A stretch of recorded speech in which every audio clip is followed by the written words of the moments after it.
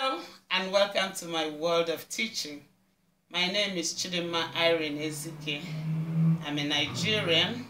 I studied linguistics and journalism. I taught in secondary school in my country. I also worked as a broadcasting journalist in my country.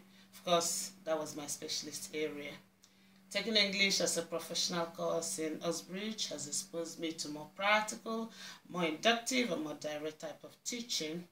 I can walk my students through their classes to get the mastery of English as a target language. Of course, I've been in this industry for 3 years. I've taught many classes. I've taught one-on-one classes. I've taught company classes. I have taught group type of classes. How best to teach English as a second language is made simple, it's made so easy with Oxbridge methodology. My aim is to have more engaging classes, more interactive classes with my students, and they can easily gain the mastery. The world is globalizing. Everyone feels they need English in the world of work, in education, and even to socialize. And most people are seeing the importance of learning English.